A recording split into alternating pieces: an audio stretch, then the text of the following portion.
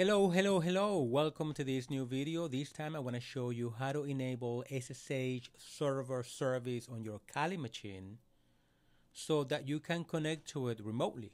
Remember, when you are working on your Kali system, you can use some of the tools from the GUI, but other tools you can use from the command line. And perhaps you're going to have the Kali system configured in a different system or set up logged in a network closet or something, and you want to connect to it, right? Because usually Kali is not designed to be a desktop operating system you're going to be using all the time.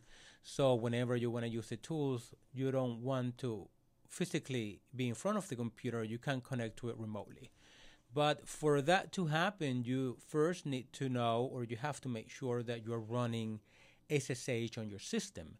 And one of the ways you can do that is by typing which SSH to see if SSH is installed.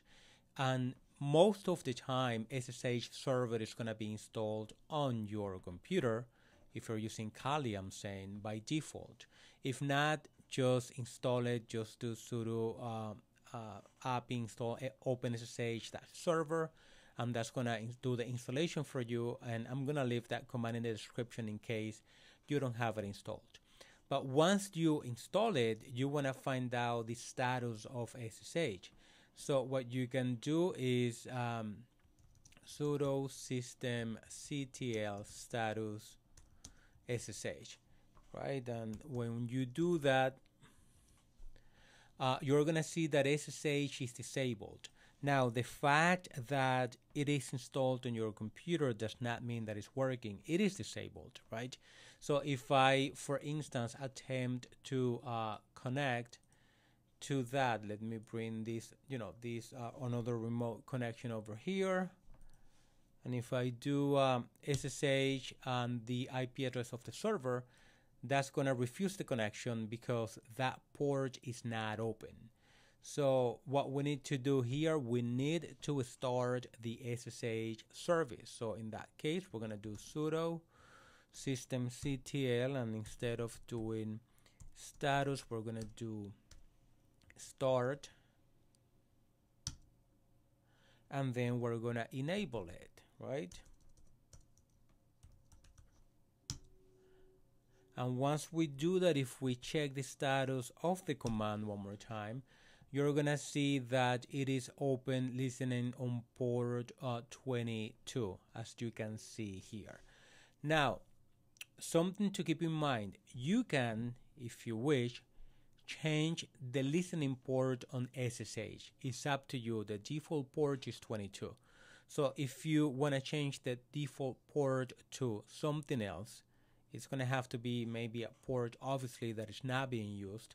You have to edit the config file, so you can do nano space etc. You can do I believe it's SSH and then SSH HD config, and from here, as you could see, you could change that to something else. Obviously, if you're going to change that, you're going to have to remove the comments, rem it out for that to be effective, and restart the service one more time. But it's up to you to do that, right? So I'm just throwing that in there in case you want to do that. Something that I always say, security by obscurity is not that effective. So perhaps changing the port, you're going to, hide 22, but it's easy to do a fingerprint and get the information from whatever is running on one specific port. Just throwing that in there. Now, if we go back to our client computer and we try to connect to our server one more time, it's going to ask us, hey, are you sure that you want to do the fingerprint, blah, blah, blah? Say yes to it, of course. And then we're going to type in the password to the user that we want to connect to. And here we are. This is my console, as you could see here, Super Kali. And then if I do a IPA, you're going to see that this is my IP address, 192.168.170.15, compared to doing that on my local computer that is a different IP address. As you can see here, I'm 22.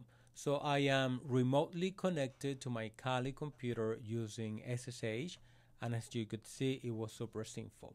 If you found this information useful, all I ask you to do is click on the like button, consider subscribing to the channel, and also if you need more information about security topics, security tools, vulnerability assessments, I have created many videos for that. So thank you for watching, and I'll talk to you on the next video.